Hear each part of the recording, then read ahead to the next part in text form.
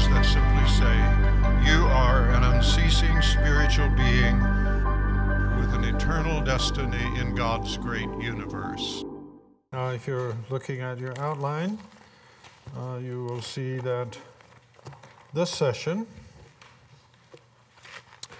is titled Steps Forward with Grace and into Real Progress in Christlikeness in Real Life. Now, we concluded last session by talking about how the disciple takes the grace of God into ordinary life.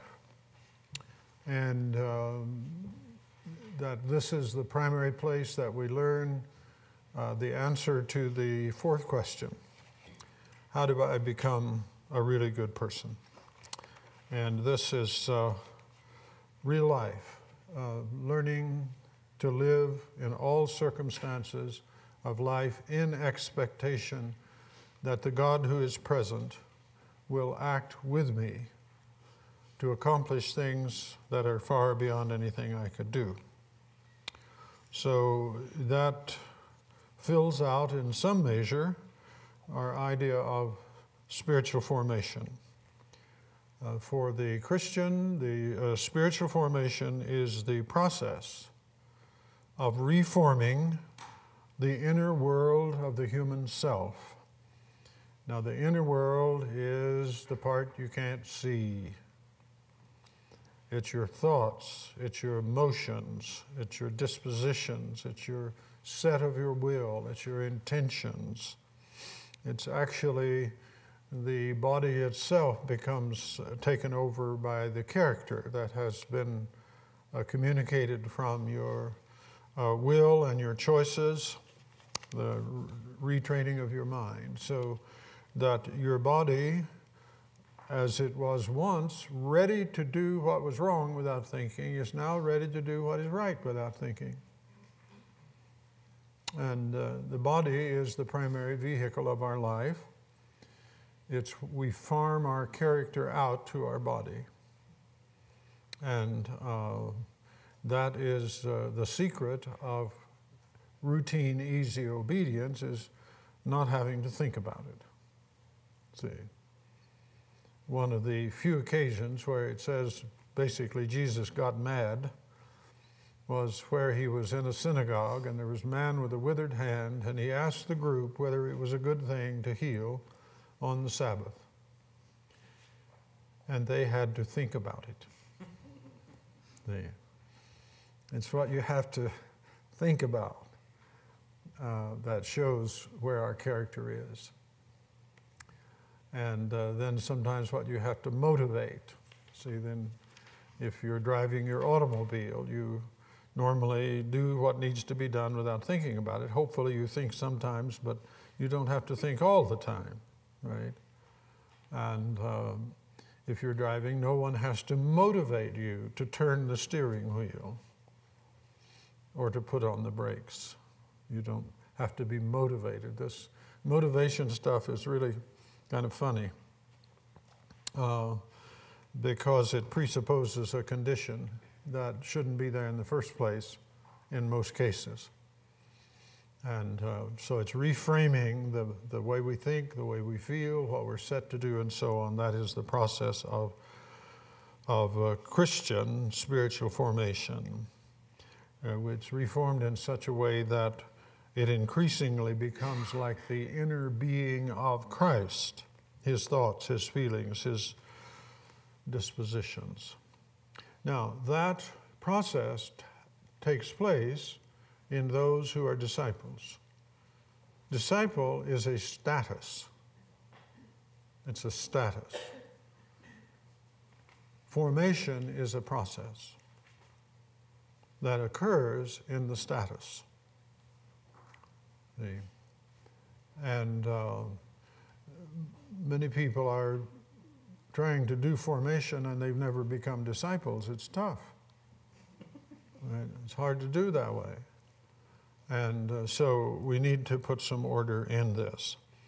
And this spiritual formation now thus described is what Paul speaks of as putting off the old person and putting on the new.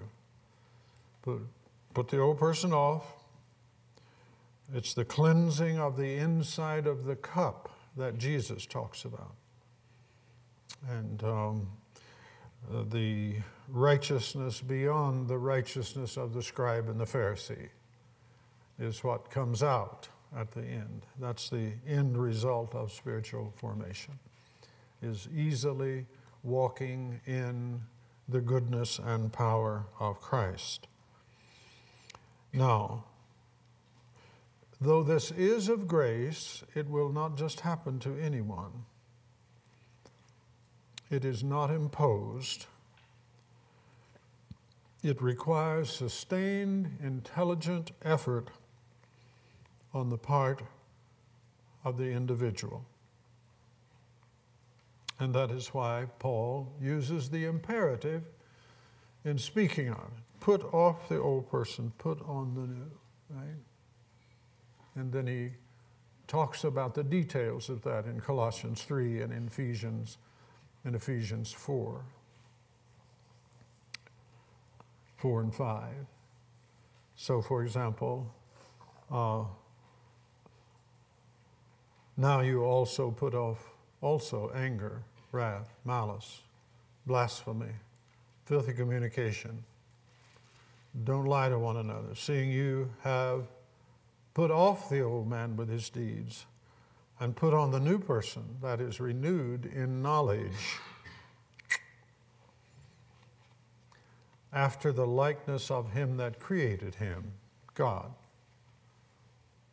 And it's very interesting that the first thing he now mentions is in which there is no Greek, no Jew, no circumcision, no uncircumcision, no barbarian, Scythian, bond nor free, but Christ is all and in all. He goes right at the root of things, how people distinguish and discriminate on the basis of things that don't matter. And so that's the transformation.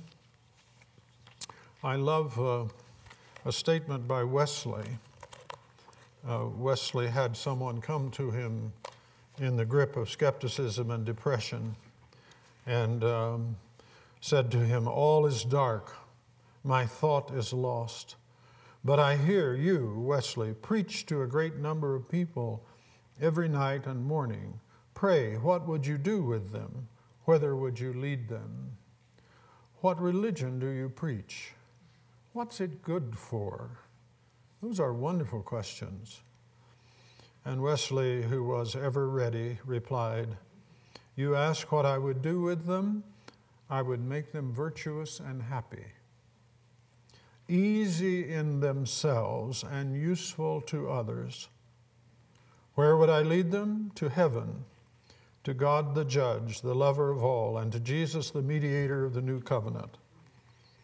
What religion do I preach? The religion of love, the law of kindness brought to light by the gospel.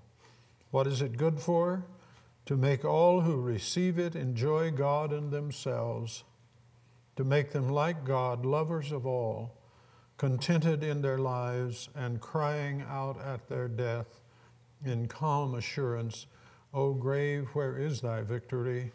Thanks be to God who giveth me the victory through my Lord Jesus Christ."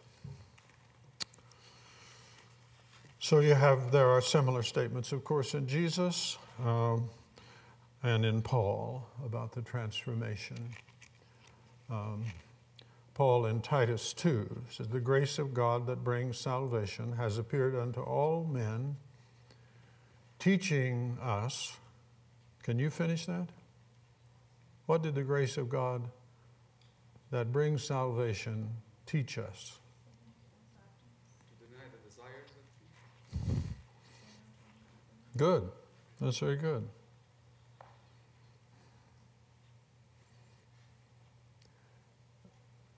Didn't teach us about forgiveness. Wow.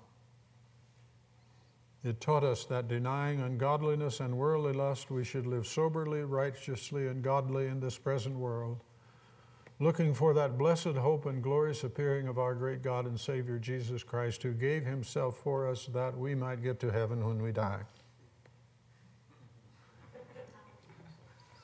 You noticed something wrong there, didn't you?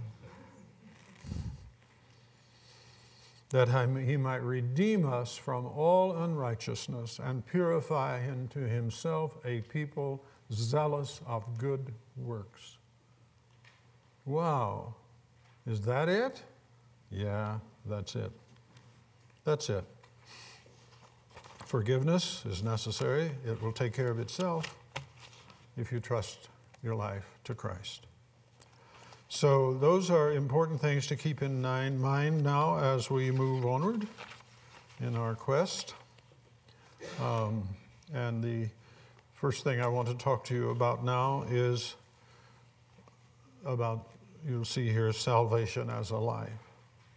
And we start there by talking about life. Because I believe the preferred way of talking about the transformation that constitutes salvation is in terms of life. Those who have the Son have life. And this is what is meant when we talk of the new birth. That's life.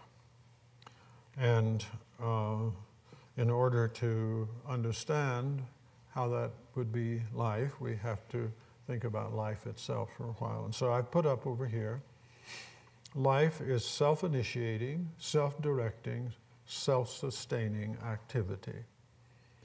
That's what distinguishes things that don't have life,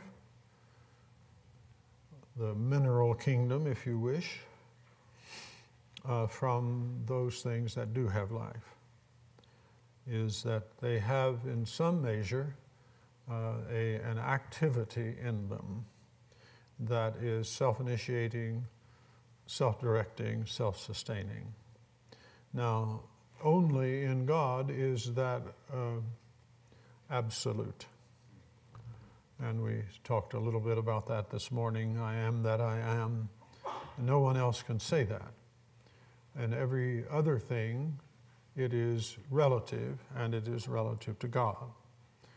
John 5:26 is a discussion about life and how God has life in himself. That goes back to Exodus 3:14, I guess it is. He has life in himself, and he has given life to the Son so that he has life in himself, and then the Son gives life to human beings. So that helps us understand that there are different kinds of life. And of course, a person who does not have life from above is still alive until they die. The thing that God said to Adam and Eve, the day you eat of that you'll die, was obviously not biological life. If they died, it was because a different kind of life was cut off from them. And I think that that is the life from above, the life that God intended them to share with him. So 1 Timothy 6:13 again talks about the life that is in God and how he gives life to all living things. And then verse 19 there is talking about people who are well off or rich, as we say, and telling them to use that well and thereby to lay hold of the life that is life indeed. The life that is life indeed, and not mistake the activities that they can have because of their favored position in this world as life indeed. That life indeed is what you get when you act with God. That's eternal life, eternal living. But it is a kind of activity. And it gives us a new dimension of self-initiating, self-directing, and self-sustaining life. Comes from our involvement with God. Now, it's important to understand that there are different kinds of life, and these are manifested in terms of the different kinds of activity of which they are capable. The life that is in a turnip is different from the life that is in a mouse. The life that is in a cabbage is different from the life that is in a cat, a kitten. Now, what does that mean? It just means they do different things, right? The cabbage eats dirt and water and takes in photosynthesis and becomes bigger and so forth. The kitten doesn't do that.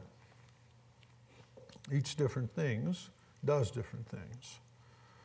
And the charge upon humanity to be responsible for the earth that we have is not one that can be fulfilled in the animal life of the human being.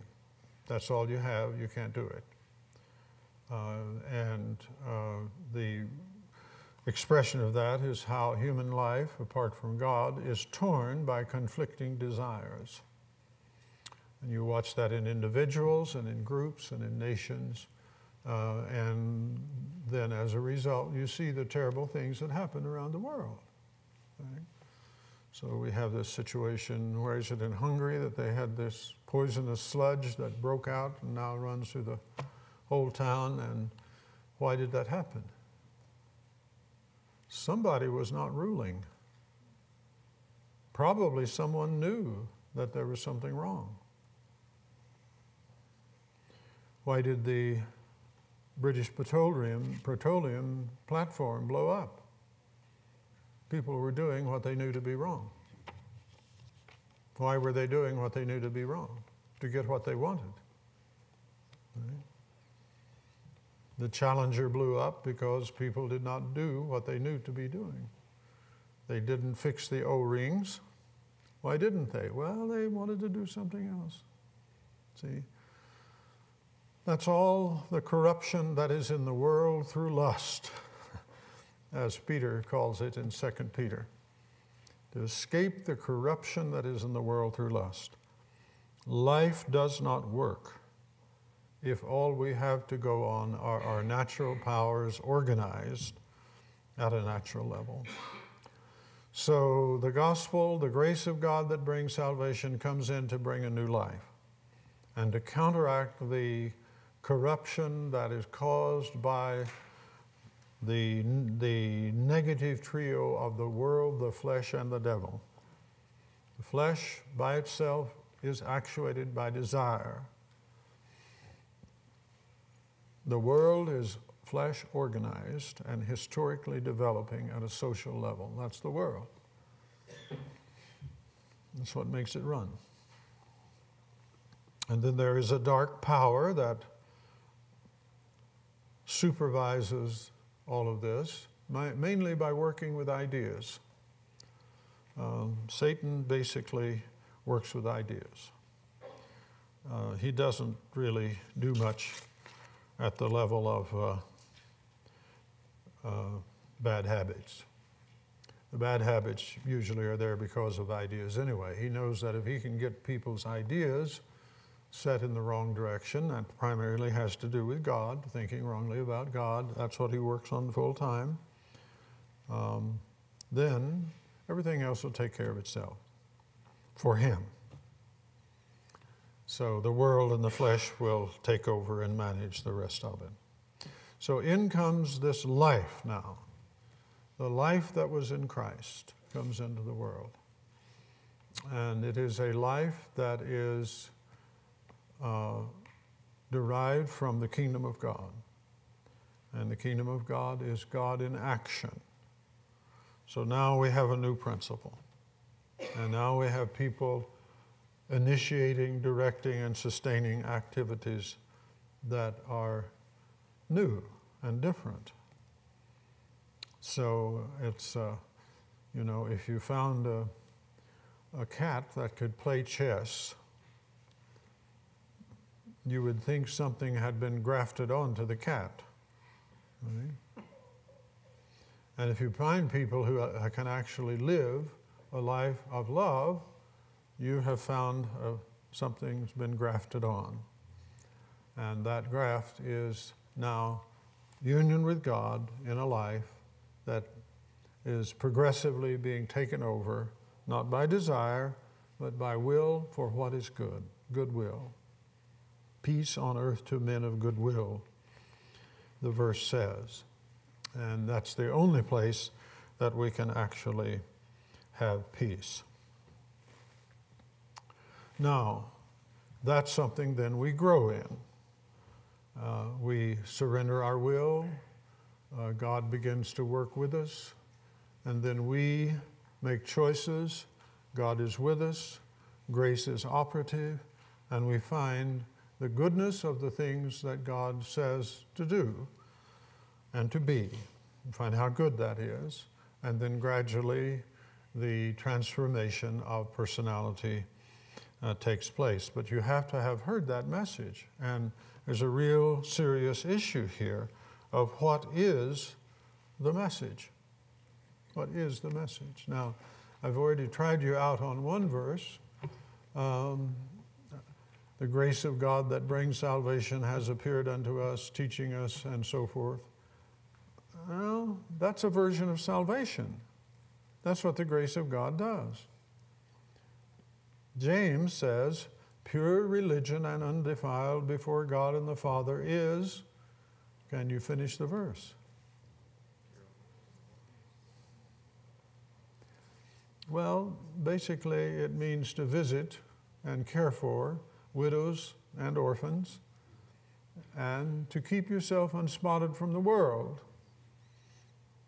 That is to say, you don't live the usual routine of obeying the lust of the flesh, the lust of the eyes, and the pride of life. That has caused a lot of trouble, because keeping yourself unspotted from the world in our not too distant past has had a pretty bad record for what separation from the world means. And a lot of damage has been done to people because it has been interpreted in terms of legalism, of practices. I don't, the little jingle, I don't smoke, I don't chew, I don't go with girls that do, and so forth, that kind of thing. And so times and places and associations become the heart of holiness. And that's the end of holiness right there. So there are real problems with interpreting that. And still, James strikes a proper note.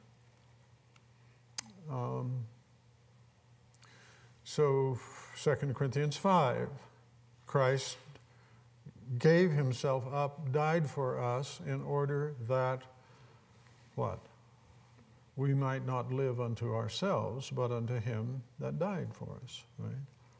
So see, that's a bigger picture, and we really need to bear down on that now, because one of the main problems in working with this idea of spiritual formation and transformation is that it really has nothing to do with salvation. And salvation is the big deal. And so what really matters is not spiritual formation. And then we're left just to stand helpless before 95% of what the Scripture says about life and about God. Right? We have to come back and spend a lot of time talking about this. We want to spend one whole session just talking about the Sermon on the Mount. But the Sermon on the Mount has, in many people's eyes, no relevance to being a Christian. Or, at most, you're just supposed to feel guilty. But many people will tell you, you can't do what Jesus said to do. Now, you would never get that idea from reading the sermon, because he has some pretty strong things to say at the end about people who hear and do not do, compared to the people who hear and do. The foolish man built his house on the rock and so forth. Well, who is that? That's the one who heard and did not do. The wise man, he heard and did. But we have a whole culture of hearing and not doing now. That somehow it's acceptable, maybe even necessary.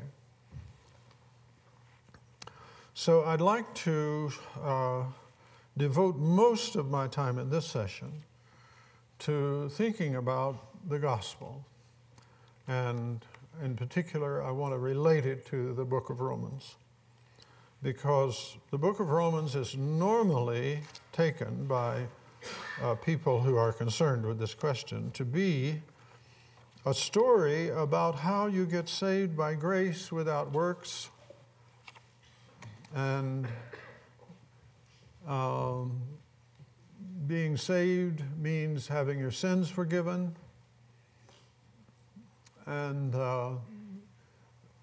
consequently, transformation isn't a part of the package.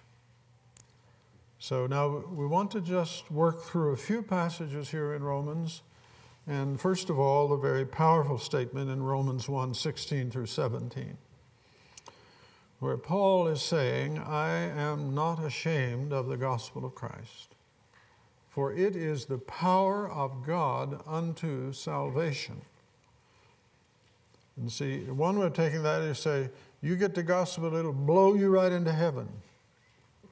Right?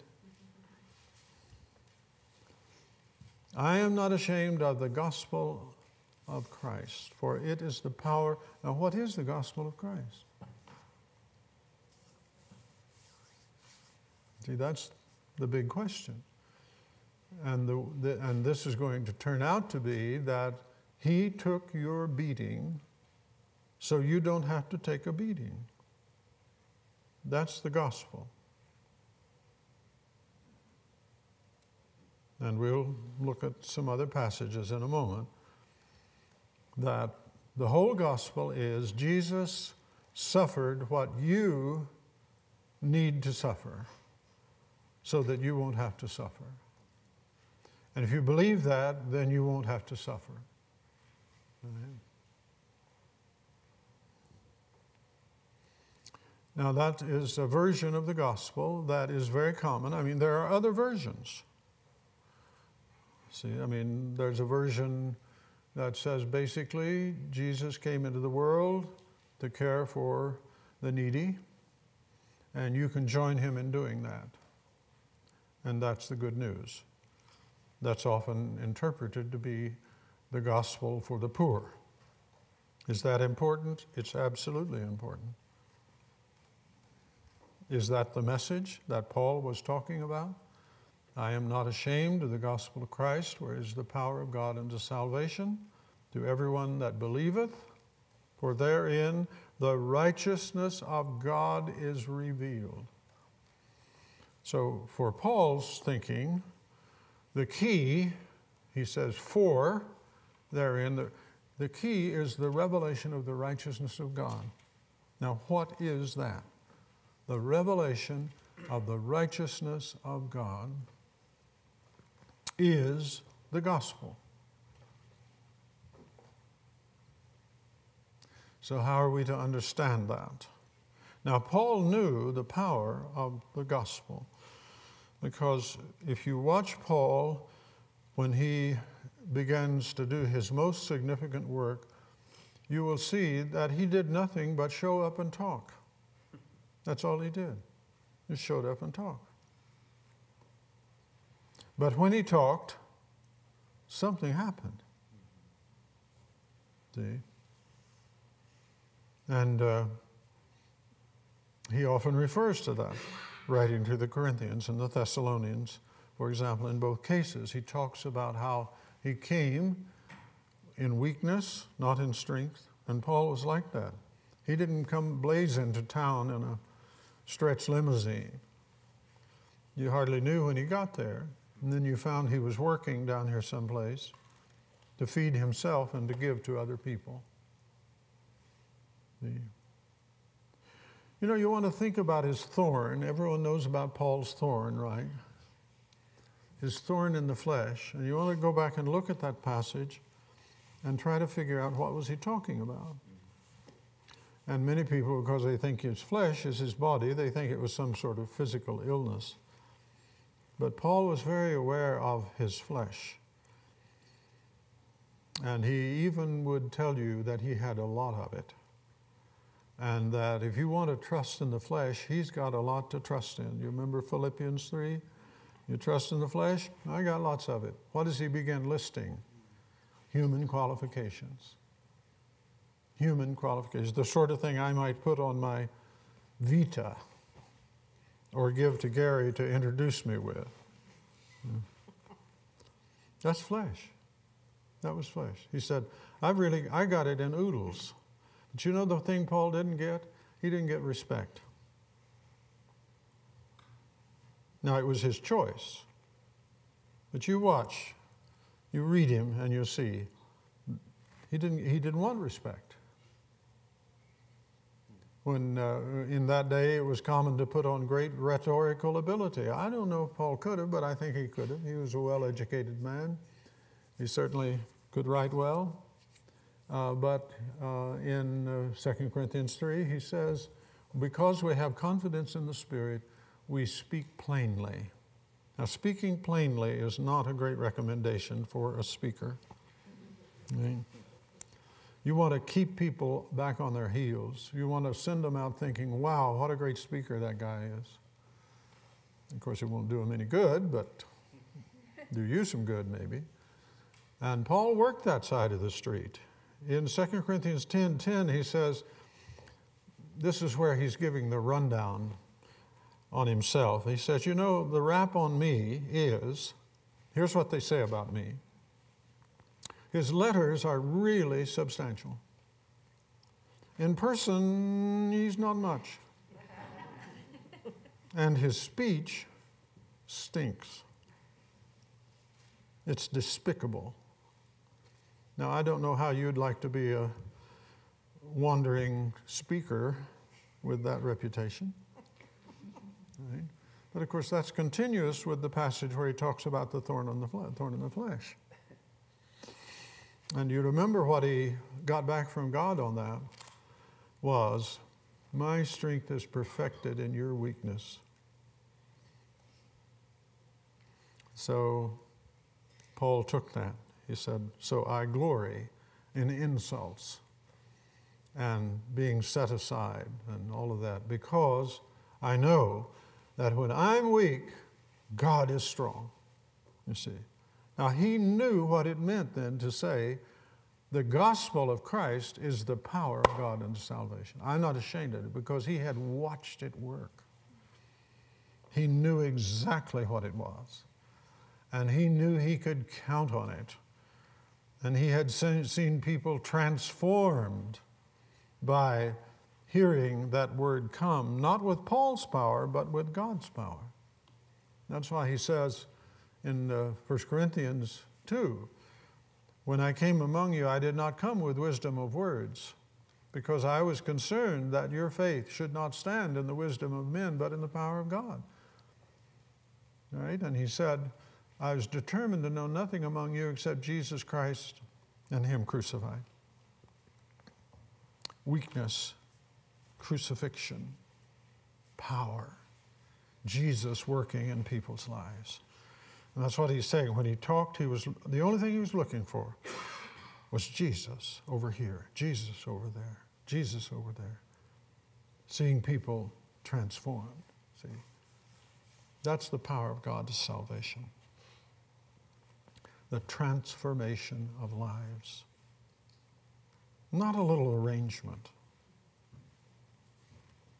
Now, in the book of Romans, in chapter 3, the discussion picks up here, because after he says that the gospel is the power of God, is the revelation of the righteousness of God, then he goes into a long discussion of the wrath of God being revealed from heaven And I don't want to go into that now, but basically it was that God leaves people to their own devices, and that is the primary manifestation of his wrath. But in verse 21 of chapter 3 of Romans, we read, he returns to the theme, now apart from the law, the righteousness of God has been manifested, being witnessed by the law and the prophets, even the righteousness of God through faith in Jesus Christ for all of those who believe, for there is no distinction. Everyone's on the same footing, because all have sinned. So we're not going to be saved on the basis of our righteousness. Verse 24, being justified as a gift by his grace through the redemption which is in Christ Jesus. Now what was that? The redemption that was in Christ Jesus. It's the availability of life in the kingdom of God. You trust Christ and step into the kingdom of God, because then his action and his life begins to take over, and you have new dimensions now of life that are coming from God. And that's a gift of grace, and it redeems people. Whom God, Jesus Christ, whom God displayed publicly as a propitiation in his blood through faith, that was to demonstrate his righteousness because of the forbearance of God. He passed over the sins previously committed. Okay? So because of what was in Christ and what he brought into the world, God pushes aside dealing with us in terms of wrongdoing and puts us on a basis of faith, and that faith throws our life into God's life, in the kingdom of God. So watch how that goes on now. For the demonstration, I say, of his righteousness at the present time. Remember, that's what we're talking about, the righteous. What makes God righteous? What makes him good?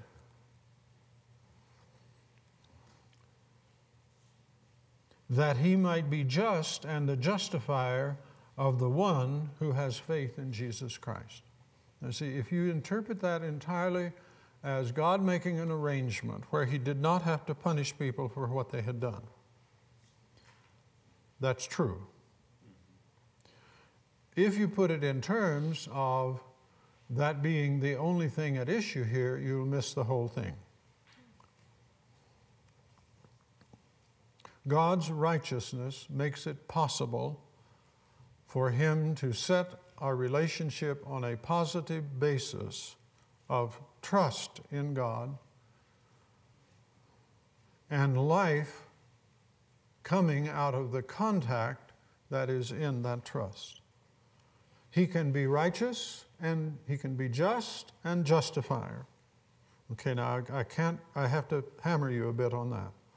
He can be just and justifier. So the idea is that if he said people are okay, he wouldn't be just. So how can he be just if he does that? Now here's one answer. Well, he got his anger out so that he didn't have to be angry at us. How did he do it? By punishing Jesus for our sins. So since he has punished someone, he's still just if he doesn't punish me. If he didn't punish someone, he wouldn't be just, because someone has to be punished. I'm wondering if you see that picture. And that's how the gospel is often presented. If you will believe this, then you will not be punished. All of your sins will have been forgiven. And then you might say, forgiven? Doesn't sound like forgiveness. Somebody got beat up. So now how are we to understand this just and justifier? See, that's now the reason I'm talking to you about this is because if you get the wrong gospel, you won't go on into spiritual transformation. Okay, so let me stick in here now again. You don't have to believe anything I say. Right? But I'm going to say some things to you that make a huge difference. And they break the grip of a discipleship-less Christianity. Because on the view we're talking about here, you get it and there's nowhere else to go until you're dead. You can if you like it, but the next stop on the heavenly train is the funeral parlor. So now let's go over it carefully. The problem is, how can he be just and justify people who are ungodly? How can he do that? We know it's tied up in Jesus Christ. We know that. And we must never, I think, try to get around that. And a lot of people today are doing that. They're trying to think that there's some way around Christ. I don't think so. I don't know of any. Someone says to me, well, how do you get right with God? I point them to Jesus Christ. They say, I've got another way. Well, don't ask me for approval. You don't need it anyway. So go on, do the best you can, but if you want to know what I think I know, trust Jesus Christ. There is one man, there is one God, and one mediator between God and man, the man, Christ Jesus. You don't go around him. That's not in question here. It's not in question. He died because of our sins. No question. Please understand. But forgiveness is not the gospel. It's a part of it. It's not the gospel. New life is the gospel. Life in the kingdom of God. That's why Jesus said, repent, for the kingdom of the heavens is at hand, and spent all of his time talking about it.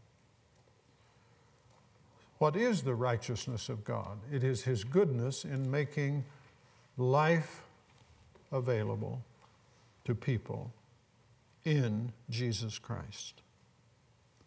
That's his righteousness. It isn't just that he beats up those who need to be beat up. And when you stop to think about it, you might think that's a pretty thin version of righteousness. I whop everyone who needs to be whopped, right? If someone told you that about some person, you probably wouldn't think, wow, that's righteous. You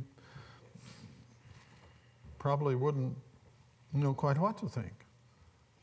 But the righteousness of God that makes him just and the justifier of those who put their faith in Christ is the goodness of God in making life from above available through Jesus Christ. Gary, do you think I said that clearly enough? I'm having a hard time not cheering at 100 decibels. Okay, well then it must be clear. See, you don't dump Christ. He is the Savior of the world, because in him, life in God comes into the world in a way that's available to everyone who hears.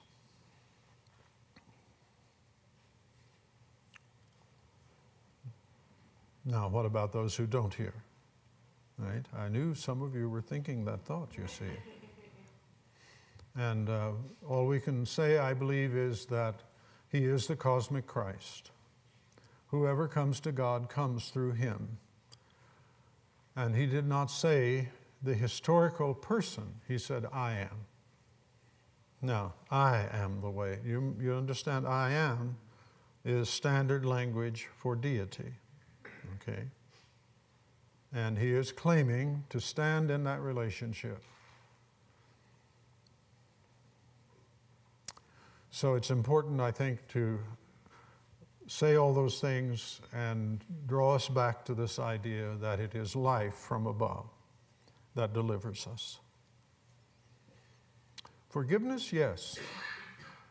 That's in the package. Unforgiveness is being ready to make people pay for what they've done. And we are taught that forgiveness is central to our faith in Christ. If you're not on forgiveness ground, you're not on praying ground.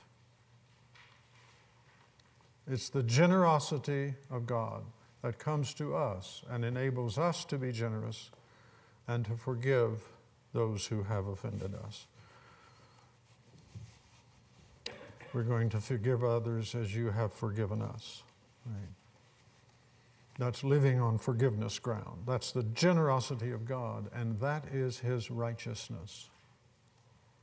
So how was Abraham justified? Not by works of righteousness, but by faith. What was Abraham's faith for? Do you know the story? What was at issue in that story? It was Abraham's faith that God was going to give him an heir. That was the faith of Abraham. Now, of course, it was faith in God. It's trusting God.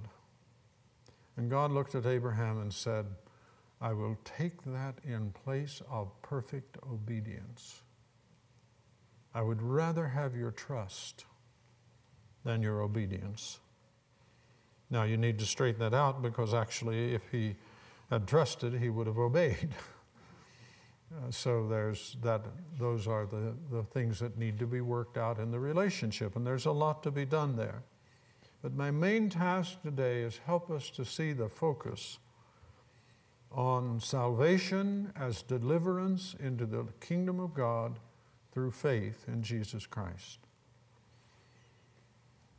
Okay, I got time to finish up here on Romans 8. Now, we all know the problem as described in Romans 7. And this is the classic picture of the broken soul. The things that I would, that I do not. The things I would not, that I do. And now, tomorrow we have to get more into the complexities of human personality.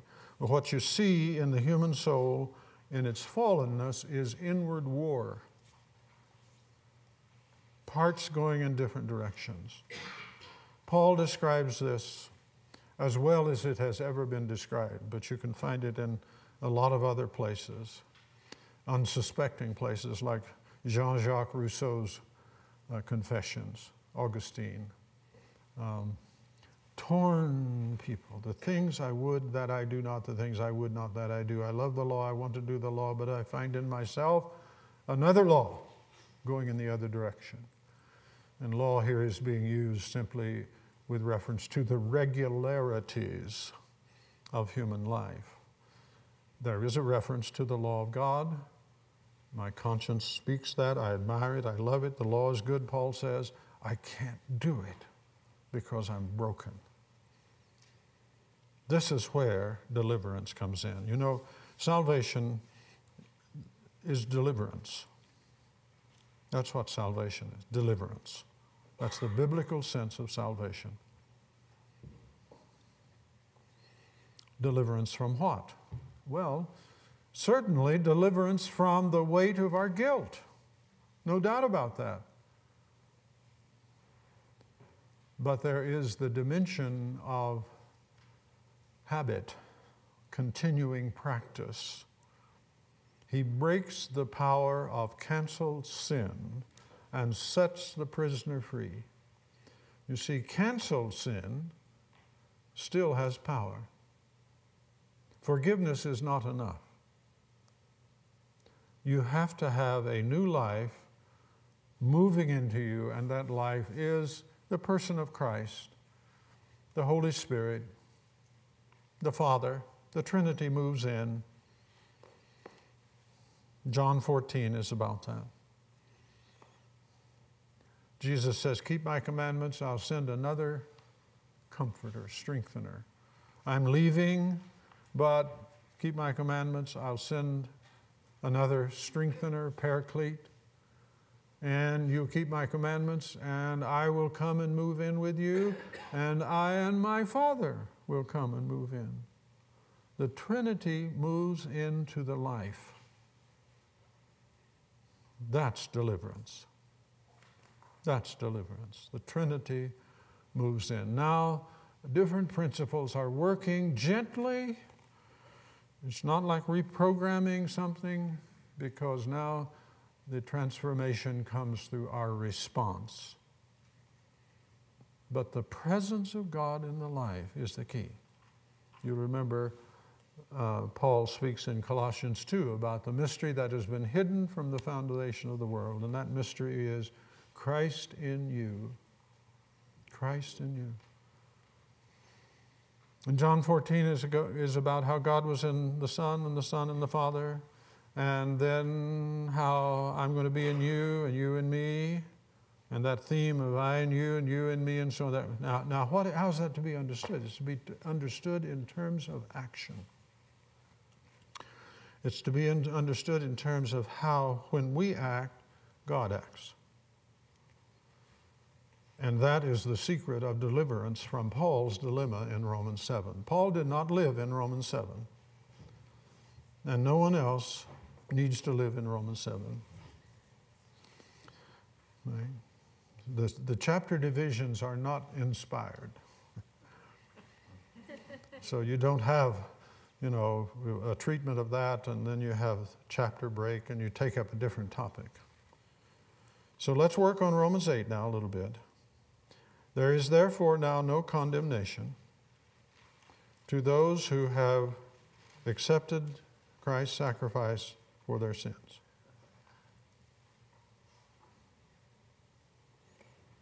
A little bigger than that. There is therefore now no condemnation to them that are in Christ Jesus.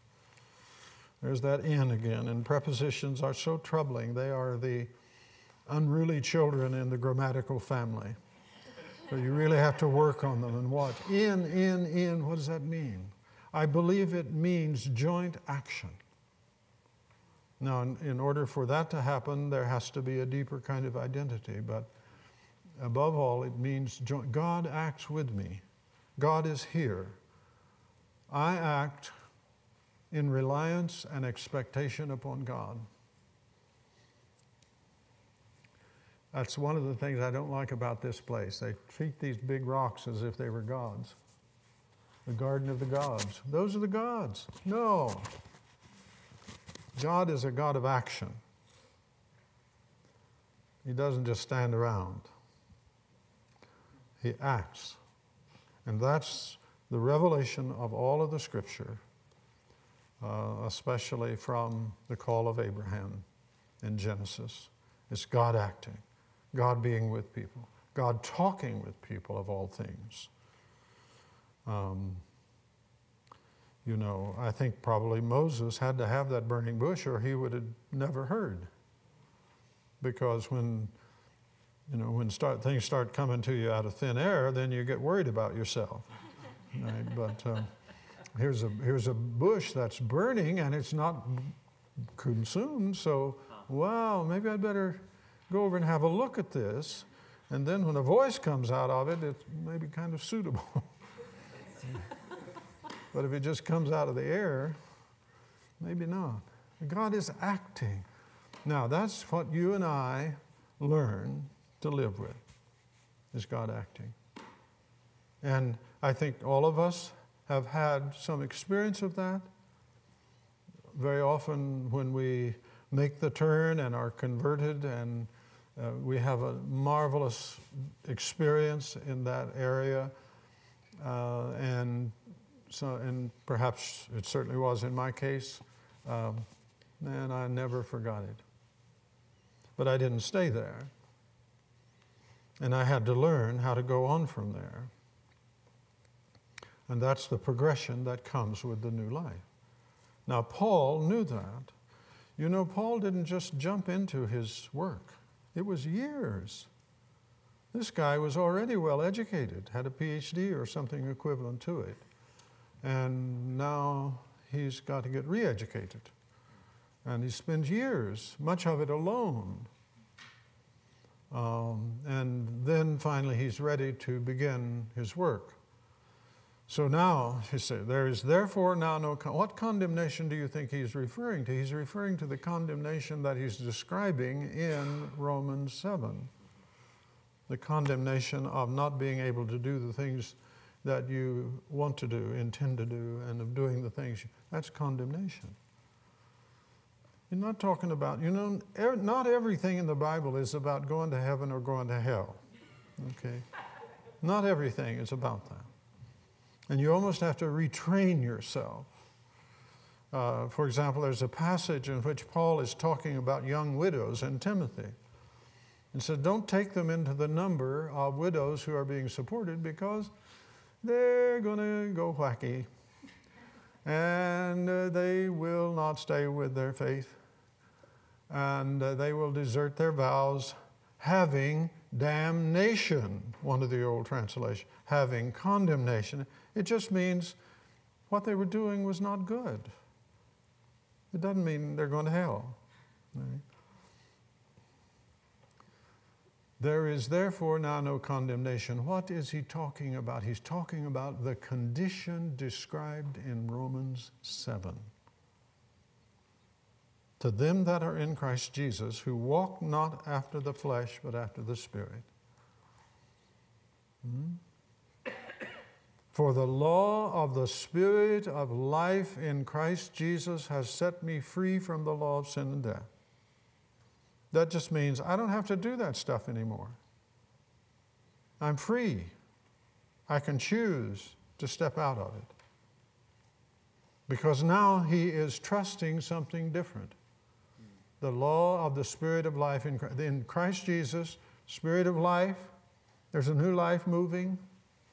It's affecting my thoughts, it's affecting my feelings, my choices, my habits, how I use my body, all of those things. It's affecting all of that.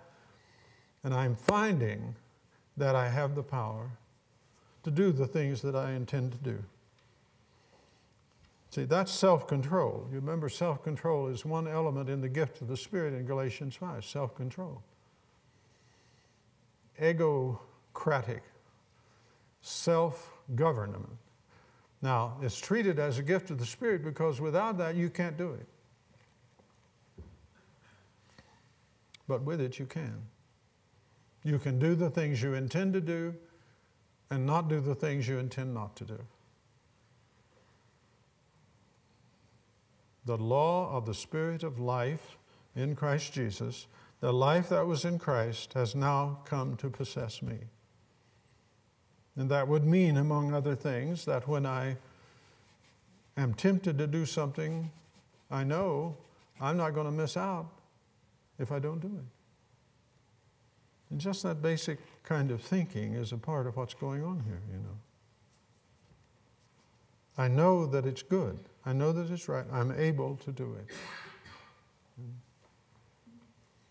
I learn things about dealing with it. For example, one of the things I learn is temptation never hits me immediately. I like to use, to illustrate the old song, she'll be coming around the mountain when she comes, right? That's always true of temptation. You can see it coming around the mountain. And then you can do something about it. You can short circuit it. Get off the conveyor belt. Now, when I get off the conveyor belt, I know, oh, I'm just going to miss out on something wonderful if I don't do this. No, you're not going to miss out on something wonderful. You've already got something wonderful. There's a better way. So now the Spirit, law of the Spirit and the life in Christ Jesus teaches me that.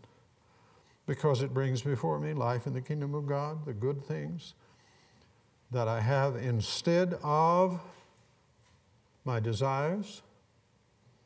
See, many people think, well, what am I going to do if I don't just do what I want? Well, do what's good, right? That's what Paul says. You remember he says, don't worry about anything, but with prayer and supplication with thanksgiving, let your requests be made known unto God, and the peace of God that keeps understanding set a guard over your heart and your mind in Christ Jesus. And then he goes on to talk about whatsoever things are good, whatsoever things are pure. What do you spend your life doing if you don't do what you want to? Doing what's good. Who knows, you might get to where you want to do it. Wouldn't that be wonderful? That's the transformation now. So now let's just finish up here on Romans 8 a bit. For the law of the Spirit of life in Christ Jesus has set me free from the law of sin and death. For what the law could not do, because it was weak through the flesh.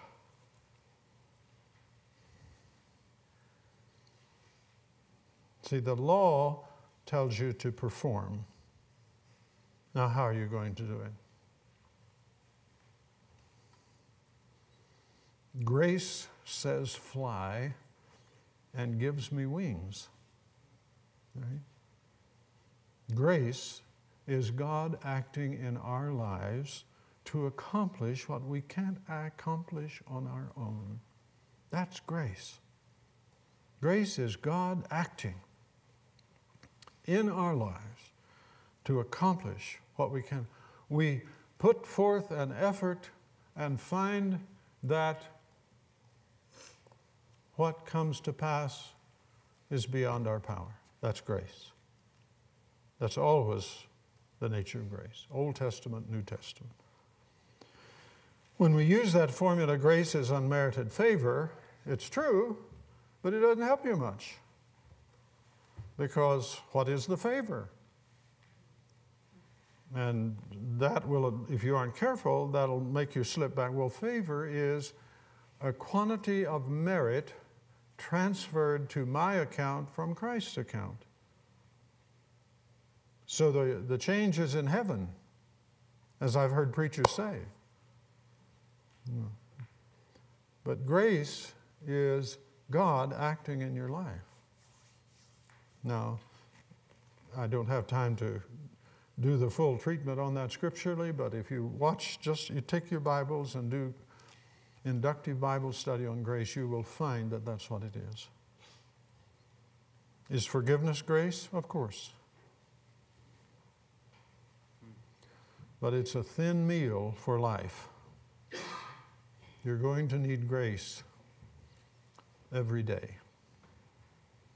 And it is God acting in our life that then allows us to look at the law and say, well, what the law could not do, in that it was weak through the flesh, God did by sending his Son right into the flesh and showing up sin for what it was in the flesh. See? Oh, you can't, you have to do that. No, I don't have to do that. And moreover, if I did that, it would ruin my life because I would be trusting me and not trusting God. What the law could not do, and that was weak through the flesh, God did by sending his Son in the likeness of sinful flesh and showing up sin for what it was in the flesh, that the righteousness of the law might be fulfilled in us who walk not after the flesh, but after the Spirit. For they that are after the flesh do mind the things of the flesh. Now remember that word mind, because that we got to come back to tomorrow. The role of the mind in this process is huge, just huge. They that live in terms of the flesh, got another preposition there, kata, I like to try and live in terms of, mind the things of the flesh. That's why they're living in terms of the flesh, is because that's where their mind is. They that live in terms of the Spirit mind the things of the Spirit. That's why they live in terms of the Spirit. See? So that inner transformation now that is taking place begins to take hold and allows me to integrate my life with the grace of God that brings salvation. And gradually progressively my life is filled with the righteousness of Christ. Now, Romans 8 opens up as you go along to that glorious ending where Paul is declaring that nothing can separate us from the love of Christ. Now, let's think a moment what that means. That's verse 35 of Romans 8. Nothing can separate us from the love of Christ. Shall tribulation, or distress, or persecution, or famine, or nakedness, or peril, or sword. Now, what Paul is doing here is actually a kind of set procedure for those who have learned to trust Christ. They have learned by experience that God is enough. They've learned by experience that God is enough. Not to grit your teeth and just hang on, but to know God's provision, whatever the situation may be. Here is Habakkuk. You know Habakkuk. Hard times. Just destroyed the nation of Israel. He sees it coming. No hope. Here's what he says. Verse 7 of chapter 3 of Habakkuk. Though the fig tree should not blossom, and there be no fruit in the vines, though the yield of the olive should fail, and the fields produce no food, though the flock shall be cut off from the fold, and there be no cattle in the stalls. That's very hard times, folks. Like most of us in this country have never seen anything like this. I know that a lot of people have suffered in recent years. But it's hard to be terribly concerned if you drive the freeway and look at the cars that people drive and think in terms of the kinds of houses they live in and so on. We haven't really suffered anything like this, though some individuals have suffered badly, and I know that's true, and it's not a good thing. But listen to Habakkuk. There is no breakfast food on the shelves at the supermarket. Nothing in the freezer.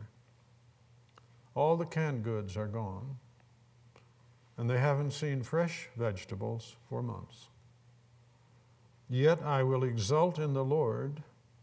I will rejoice in the God of my salvation. The Lord God is my strength, and he has made my feet like hinds' feet and makes me walk on my high places. He's talking about the security with which the hind walks in impossible places. These goats around here do a pretty good job, but the hinds are better. Yet I will exult in. Let's see, that's what Paul, nothing can separate us. Now, what I am concerned to emphasize is that this is not just happy talk. Sometimes we need to just happy talk, I guess, and happy talk is better than the other kind. But Paul is saying, nothing can separate us from the love of Christ. That means the provision of Christ for us. It's not just saying that no matter what happens, God, Christ, way off over there somewhere, still loves us. He's talking about provision. Goes on to say, for thy sake, quote, for thy sake we're being put to death all day long, we are being considered as sheep to be slaughtered, but in all these things we overwhelmingly conquer him who loved us. For I am convinced that neither death, nor life, nor angels, nor principalities, nor things present, that's it, or things to come, nor powers, nor height, nor depth, nor any other created thing shall be able to separate us from the love of God, which is in Christ Jesus our Lord. Now, is that true or is that not? What about me? Am I provided for? And that saying that the old saints learned in the Old Testament, the Lord is my portion. You know that phrase? The Lord is my portion. That is provision. Now, we're out of the physical. We're into the full spiritual world of God, including the physical when we say that. But in that context, I can say, the Lord is my shepherd. I will not lack anything. Now, in that context then, of course, I'm able to deal with the Romans 7 issues or other issues that may come up because I know where I stand, I know my identity, and I know the power that is working with me. The temptation in good times is that we come to trust the good times. But we don't have to. We can thank God for the good times. One of the most amazing things that Paul ever said was, I know how to abound. I know how to abound. And you learn how to abound by God is here. God is here. And then you can put up with luxury, which otherwise might really trip you up. So that's the inner shifting now that comes around, and I'm out of time for this session, and we do have some time now for comments, but I think I really want to drive home this final thing about the Gospels. It won't take just a minute. With this little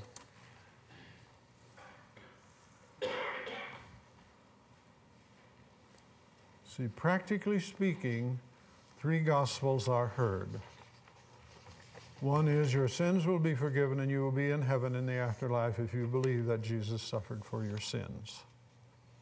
Okay, that's the gospel which essentially says a certain theory of the atonement is the gospel, and you should believe that. Another message you will hear, Jesus died to liberate the oppressed, and you can stand with him in that battle. Is that good news? It is. It really is. And we want to stand with him in that battle.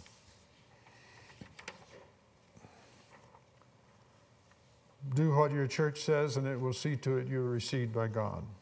Take care of your church, it'll take care of you. That's much more common than people normally think. I'm talking about what is heard, not what is said, because you know there is a difference. And that is often heard. Now you compare that, finally, to put your confidence in Jesus and live with him as his disciple now in the present kingdom of God. That's what Romans 8 is about. Romans 8 is about stepping into that. And then what is salvation or deliverance? It is participating now in the life which Jesus is now living on earth. That takes care of all the others. Okay, let me stop at that and see if you have something you want to say. Comments or questions?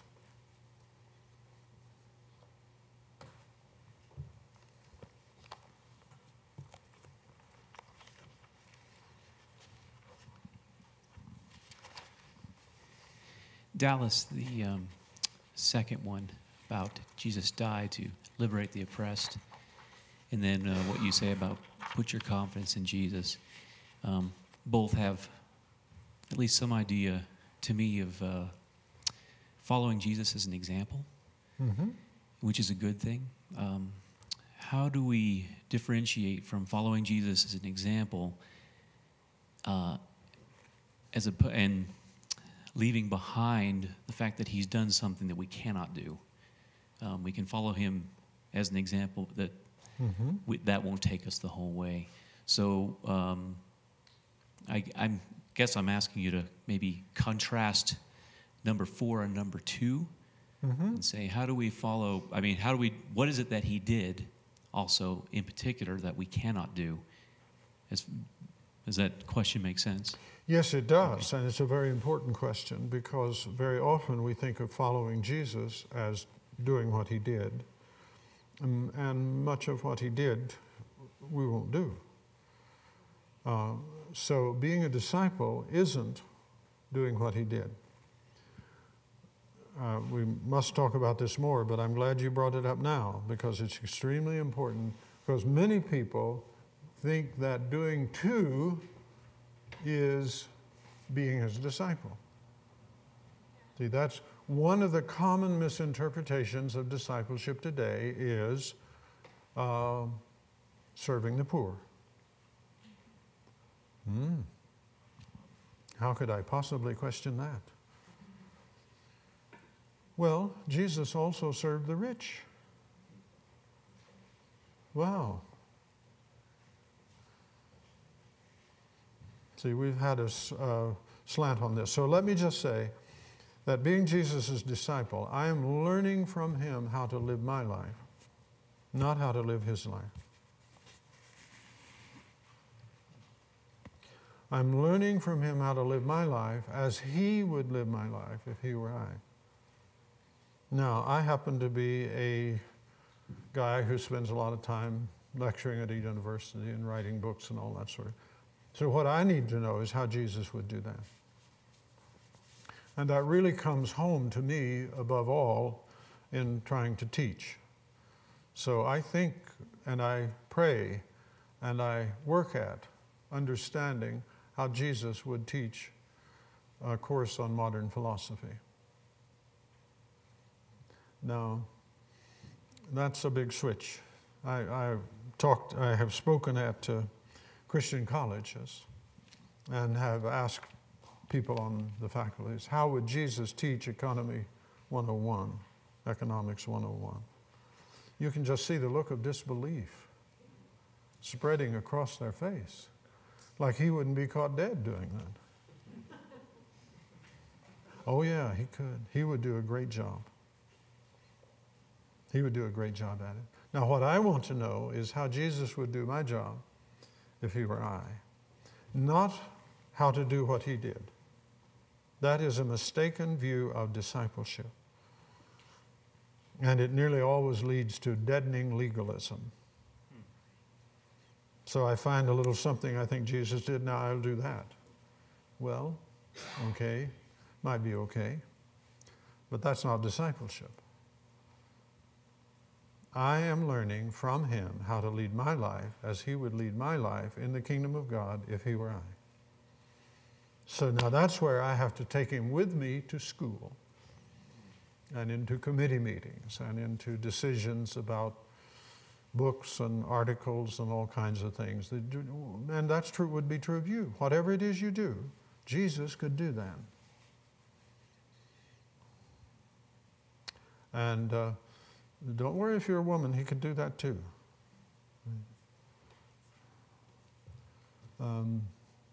That's a disciple. Now then, primarily, of course, we're going to talk about the different things that fall in discipleship, today we've primarily been talking about the inner transformation that leads to doing the things he said. But he didn't talk about a lot of things. He never talked about teaching Economics 101. So now how can I do all things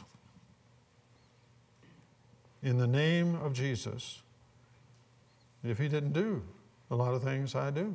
See, that's the transfer. That's why I have already tried to impress upon you that the really big place for discipleship is work.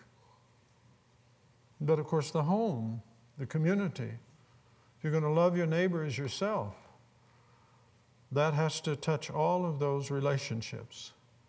And that's where I am his disciple. It took me a long time to figure that out. I hurt my children and my wife because I didn't know that. And I didn't realize they're my closest neighbors. Right? They're my closest neighbors. Real quick, can I just reflect back at you? Because Right. sometimes Then it helps me, and then I'll hand it back over. Yes, good. Just that what I heard you say was that if we just look at the try to follow his example, we fall into a legalism because we're just trying to do what he does on the page. Right. Whereas the real power of God and the thing that he does for us that we can't do for ourselves is that he walks with us each That's moment right. and each day in order to enable us to be That's right. disciples in a very real way. Mm-hmm. Okay. A pastor here, where am I? No, a pastor here in another state said, God does not give you a map, he gives you a guide. A guide. Yes. Can I ask a question based on what you said earlier, Yes. combined with what you've been talking about now?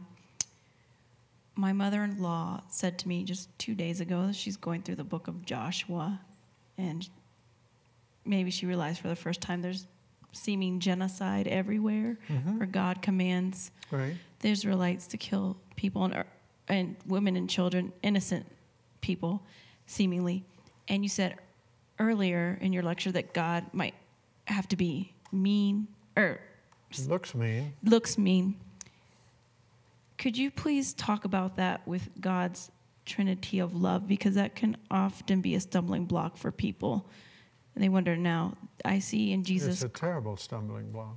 Christ this love in the New Testament, but it's hard to reconcile that with what happens in the Old Testament. Well, you have to think about what the Bible is. It is a true record of what people did and thought. It doesn't mean that everything they did and thought was right. Right? And sometimes you get corrections within. In the book of Joshua, you have the case of Achan. And Achan is a person who, when the walls of Jericho fell down, they were not supposed to take anything, and he took a piece of silver and a goodly Babylonish garment. And he took that. And he wasn't supposed to do that. And so the next battle they had, they got whumped. Right? So they say, who's responsible?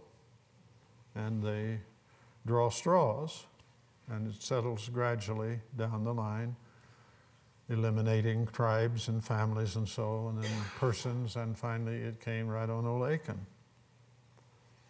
And so they took him and his family, and apparently his dogs and cats, if he had any, and they stoned them all to death. Was that God's will? Now, see, that's where you have to be careful when you read the Bible to understand that it is a record of what people thought and did, not an endorsement of everything they thought and did as God's will.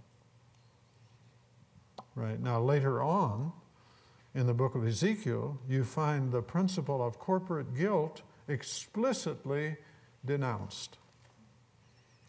Let it no longer be said that the fathers have eaten sour grapes and the children's teeth are set on edge, which is a beautiful illustration of,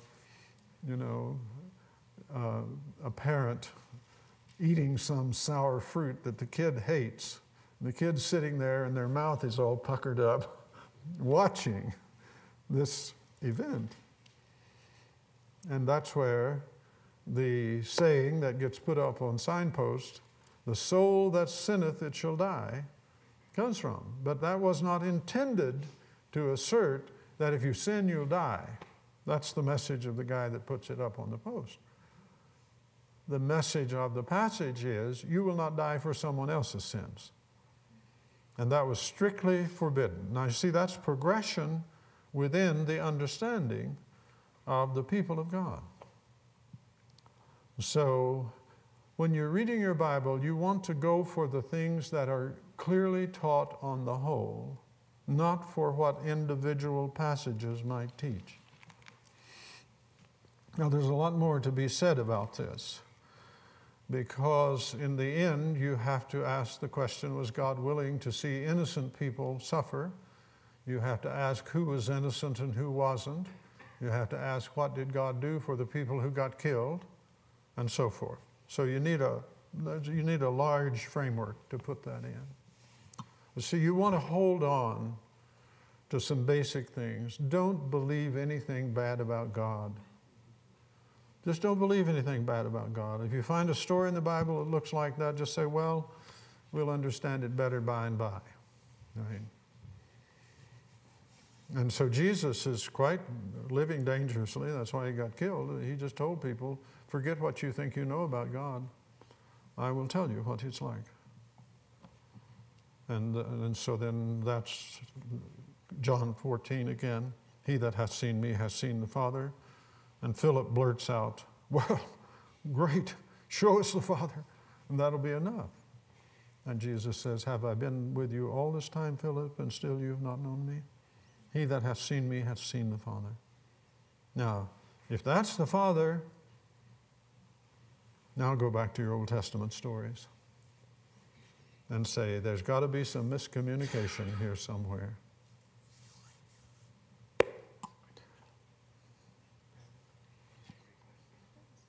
Question. That was really good.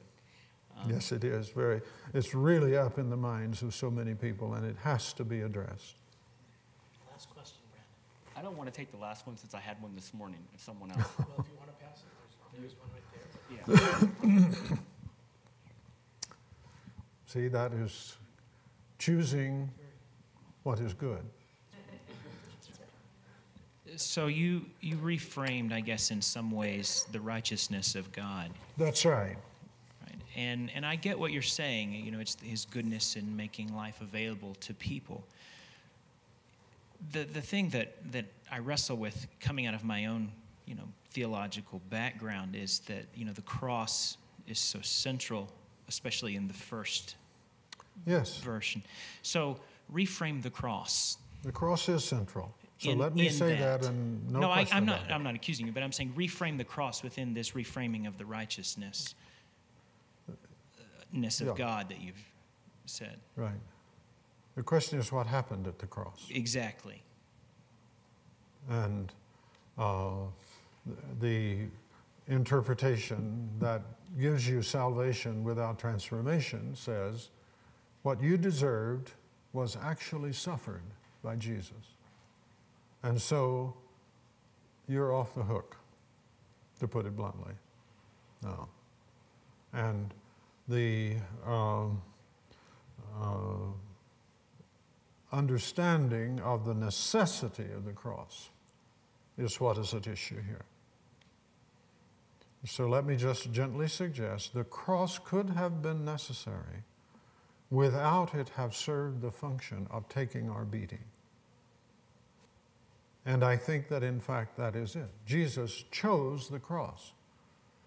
And he indicated that he and his Father had this little talk where they said, this is the way to go, is the cross. Why did he choose the cross? He said, if I be lifted up, will draw all men unto me. That was his way of reaching out to the world on the cross. And that is probably still true, that the most widely understood symbol other than Coca-Cola is the cross. Now, what did it mean? It had profound meanings essential to his project of giving his life to the world. It meant that he gave up his life to carry through with his mission. It meant a lot of other things, because he purposely chose this as a way of involving the responsible people, the Roman government on the one hand and the Jewish authorities on the other. He wanted everyone to know what happened to him. That's why, now I'm going to really twist your mind now, okay? That's why when he prayed in the garden, he was not asking to be released from going to the cross. He was praying to get to the cross. And ask yourself what it would be like if you were to preach as Savior someone who died of a heart attack in the garden. That was the issue in the garden. And that's the way the early church generally understood it. And that's why in Hebrews, 5:7 or 7:5, it says, he was heard wherein he asked. Now, if he was praying to get off the cross, he wasn't heard. If he was praying to get to the cross, he was heard. What was happening in the garden was this was Satan's last chance to stop him from the cross. And he had been trying to do that ever since he was born. Tried to kill him as a baby, over and over and over, the same story, tried to kill him. Last chance, because the next station is the cross. And Jesus is saying, look, Father, if this is what you want me to die here, that's okay, I'll take it. See, the battle in this context is not between Jesus and God. It's between Satan and Jesus. And that was the first understanding of the cross. And it still lives on in some of the hymns we sing. Like on Easter, you all sing, "Up from the grave he arose with a mighty triumph for his foes. He arose the victor from the dark domain and lives forever with his saints to reign." Now that is familiarly known to many of you as Christus Victor, right? But that is the oldest understanding of what happened on the cross. So it's really important for us to think this through now. And now the cross becomes a revelation of the love of God, which is his righteousness. The righteousness of God is the love of God, not his holding sternly to the law. See, that's how that's presented, as if God would not be righteous if he did not see to it that people who needed to be punished got punished. His righteousness is his love. And that's why Romans 5:8 says, God commends his love towards us. That's what the cross did. It recommends God's love. It says, hey guys, you want to see something different? Here it is. That's the message of the cross. I like it. I think it's so powerful. And that's what Paul was saying when he said the gospel is the power of God to salvation. Once you see this, then it changes everything. So now I know that this is a wrenching twist, and I really do assume that you will follow what you believe God would have you to accept about this.